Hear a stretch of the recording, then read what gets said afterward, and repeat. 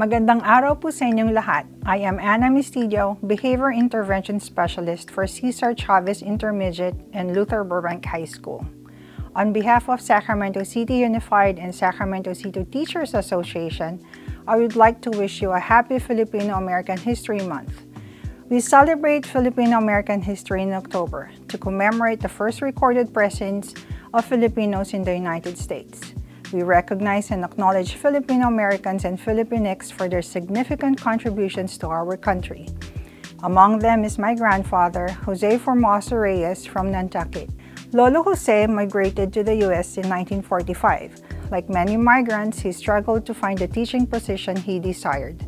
However, with grit and perseverance, he worked different jobs to make it.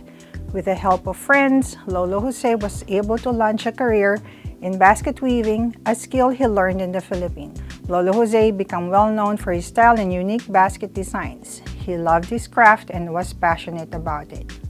I too have a passion, and it is sharing Filipino culture with our youth in Sacramento. I am a staff member of a Filipino cultural school, Eskwela Natin. We cater to children and young adults and expose them to the language, culture, traditions, and food.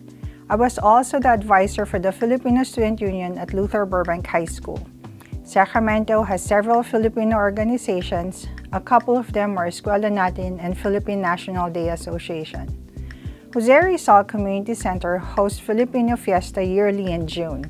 Attending the fiesta is a great way to get immersed in Filipino culture. To learn more about my grandfather, Jose, visit your local library. Southgate Library, across from Jose Rizal Community Center, has an entire section dedicated to the Philippines. You can also ask your teacher to learn more about the Filipino-American history following the 1587 arrival in Morro Bay. Thank you for watching Sacramento City Teachers Filipino-American History Month. Maraming salamat po.